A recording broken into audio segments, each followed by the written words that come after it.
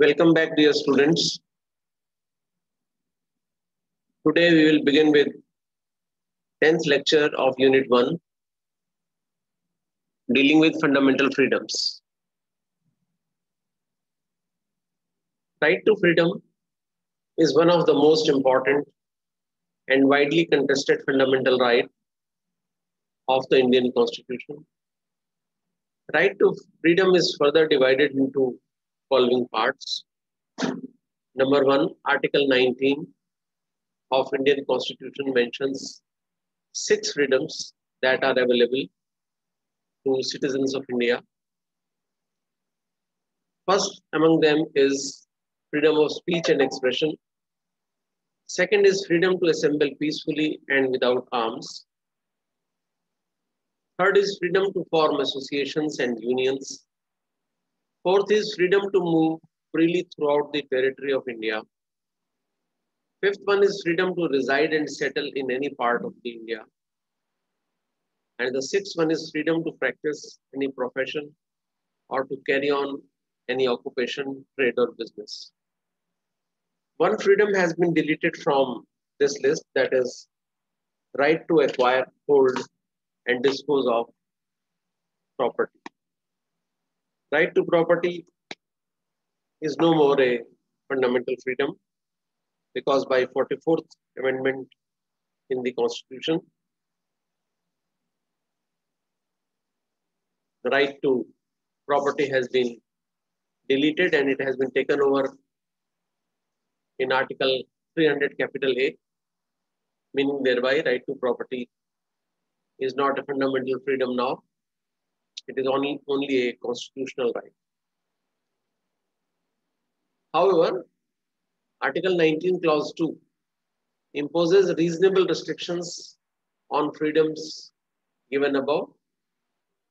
Reasonable restrictions may be imposed on right to freedom of speech and expression in the interest of sovereignty, integrity, and security of India, friendly relations with foreign states, public order, decency, or morality, or in relation to contempt of court, defamation, or incitement to an offense.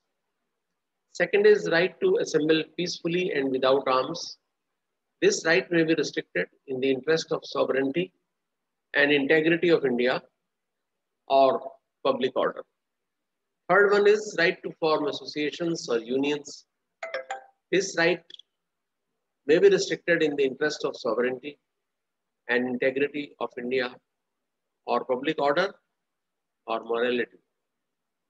The fourth right to move freely throughout the territory of India and reside and settle in any part of India may also be restricted in the interest of general public or for the protection of interest of scheduled tribes. Fifth one, right to practice any profession or to carry on any occupation, trade or business may have restrictions in the interest of general public. The state is also permitted to lay down the professional or technical qualifications necessary for practicing any profession or carrying on any occupation, trade, or business. Now, so far as freedom of speech and expression is concerned, this right is regarded as the first condition of liberty. If you do not give me freedom of speech and expression, then there is no meaning of my fundamental right of life and liberty. It occupies a preferred and important position in the hierarchy of liberties. It is truly said about the freedom of speech that it is the mother of all other liberties. Freedom of speech is the mother of all other liberties.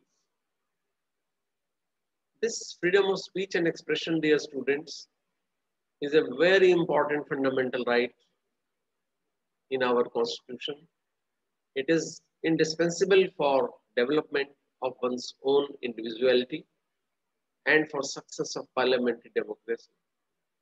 It is said that in a democracy, the right to free expression is not only the right of an individual, but rather a right of the community to hear and to be informed.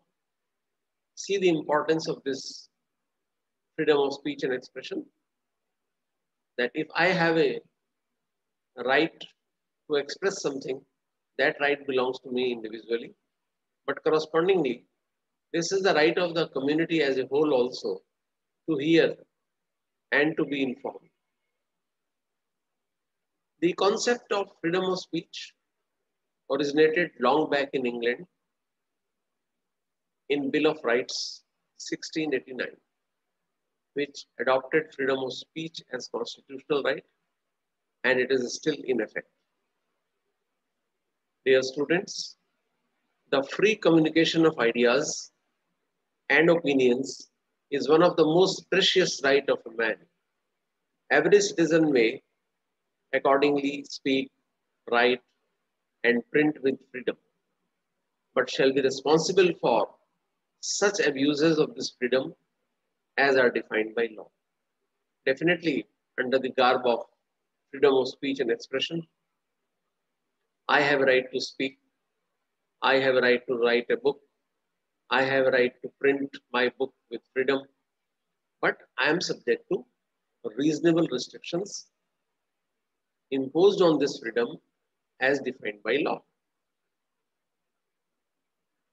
Universal Declaration of Human Rights, everybody knows, was adopted in 1948. This UDHR also states that everyone should have the freedom to express their ideas and opinions. The freedom of speech and expression is recognized as a human right under Article 19 and has now formed a part of the international and regional human rights law. Dear students, freedom of speech and expression means the right to express one's own conviction and opinions freely by means of words of mouth, writing, printing, making a picture, or using any other mode. And it thus includes the expression of one's ideas through any communicable medium or visible representations such as gesture or signs, making a cartoon, etc. The expression connotes also publication, and thus freedom of press is included in this category. Freedom of press, dear students, is regarded as a species of which the freedom of expression is a genus. Free propagation of ideas is a necessary objective, and this may be done on the platform or through medium of press. If you see preamble to the Constitution of India, the people of India declared their solemn resolve to secure to all its citizens liberty of thought and expression. The Constitution affirms the right to freedom of expression, which includes the right to voice one's opinion, the right to seek information and ideas, the right to receive information, and right to impart information both. The Indian state is under obligation to create conditions in which all the citizens can effectively and efficiently enjoy these rights. Supreme Court in Ramesh Thapar versus State of Madras held that the freedom of speech and expression includes freedom to propagate ideas, which is ensured by the freedom of circulation of a publication. You see, the freedom of speech and expression includes freedom to propagate ideas, and this includes freedom of circulation as part of fundamental right of speech and expression. The right to freedom of speech and expression as per Indian Constitution mean the right to express one's own convictions and opinions freely. The word freely means including by words of mouth, writing, printing, banners, signs, and even by way of silence. Sometimes you express yourself by means of silence. You must have read in the newspapers that Anna Hazare used to express his ideas or his protests by means of silence. See another face of freedom of speech and expression. Supreme Court held in Union of India versus Naveen Jindal that hoisting the national flag by citizens is a part of freedom of speech and expression. If I am unfurling and hoisting the national flag, it is part of my fundamental right of speech and expression. Then, dear students, the right to information emerges as a fundamental right under Article 19(1)(a) as a freedom of speech and expression. Because freedom of speech and expression are meaningless without access to information. And under freedom of speech and expression, there is no separate guarantee of freedom of press, and the same is included in the freedom of expression, which is conferred on all the citizens. This was held in Virender versus State of Punjab and Sakal Papers versus Union of India, and it was held by the Supreme Court that freedom of press under Indian Constitution is not higher than the freedom of an ordinary citizen. Then, dear students, now we will see the grounds for restricting these fundamental rights. It is necessary to maintain and preserve freedom of speech and expression in a democracy. So also it is necessary to place some curbs or checks on this freedom for the maintenance of social order. No freedom can be absolute or completely unrestricted. Article 19, Clause 2 specifies the grounds on the basis of which reasonable restrictions on the freedom of speech and expression can be imposed. Now these grounds are: number one, security of the state; two, friendly relations with foreign states; three, public order; four, decency and morality; fifth, contempt of court; six, defamation; seven, incitement to an offense; and eighth is sovereignty and integrity of India. Few leading cases to illustrate this fundamental right. People's Union for Civil Liberty versus Union of India. A public interest litigation was filed under Article 32 in the Supreme Court against the frequent cases of telephone tapping. The validity of Section 5, Clause 2 of the Indian Telegraph Act 1885 was challenged, and it was observed that occurrence of a public emergency and public safety is a sine qua non for the application of provisions of Section 5, Clause 2. The government can tape my telephone, can record my telephone if public emergency or public safety is at stake. Only then Section 5, Clause 2 permits the government to record my telephonic conversation, but not otherwise. So if any of these two conditions are not present, then government has no right to exercise its power under Section 5, Clause 2. So telephone tapping violates Article 19(1)(a), my freedom of speech and expression, unless it comes within the grounds of reasonable restrictions mentioned in Article 19, Clause 2. Now, the second ground for restricting this fundamental right is security of the state. Reasonable restrictions can be imposed on freedom of speech and expression in the interest of security of the state.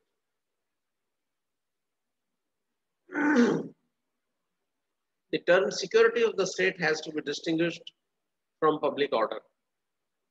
For security of state refers to serious and aggravated forms of public disorder. For example, rebellion, waging war against the government of India, or the entire state or part of the state insurrection. And it was observed in PUCL versus Union of India by the Supreme Court also. Next ground for restricting this fundamental right is public order. This ground was added in our constitution by Constitutional First Amendment Act 1951 in order to meet the situation arising from Supreme Court's decision in Ramesh Thapar's case. As per Supreme Court, public order is different from law and order and security of the state. Then another ruling, Om Prakash versus Emperor from Nagpur High Court, it says that mere criticism of the government does not necessarily disturb the public order. You see, in NCR, the AAP government in Delhi, headed by Mr. Kejriwal, used to criticize the central government. And central government MPs used to criticize the AAP government. So this does not disturb necessarily the public order. A law which punishes the deliberate utterances hurting the religious feelings of any class has been held to be valid. And reasonable restrictions aim to maintaining the public order. Then next example is Supreme Court said in Ranjit D. Udeshi versus State of Maharashtra. They upheld the conviction of a bookseller who was prosecuted under Section 292 IPC for selling and keeping obscene books like a book, Lady Chatterley's Lover. So it is definitely my freedom of speech and expression to publish a book, but it should not be obscene. If the book is obscene, reasonable restrictions can be imposed and the person is liable to be punished under Section 292 of IPC. So in this case, the conviction of the bookseller was confirmed even by the Supreme Court. Then next ground for restricting this fundamental right is contempt of court. The constitutional right to freedom of speech would not allow a person to commit contempt of court. You cannot say that it is my freedom of speech and expression and I can say anything against Supreme Court judges, High Court judges. I can say anything. No, you cannot. The moment your speech transgresses in the area of contempt, your speech can be restricted. And this is the very good example of EMS Namudri Pad versus TN Nambiar. This case was decided way back in 1970 by the Supreme Court. And Supreme Court confirmed the decision of High Court, holding that Mr. Namudri Pad was guilty of contempt of court. You cannot exercise your freedom of speech and expression to such an extent that it may amount to contempt of court. So, dear students, the net conclusion is that right to freedom of speech and expression is an important fundamental right, scope of which has been widened to include freedom of press, freedom of information, including commercial information. It also includes right to silence, right to criticize also. But this fundamental right of speech and expression is, however, subject to reasonable restrictions on the grounds which we have just discussed under Article 19, Clause 2. So thank you very much, dear students. Thank you. God bless you.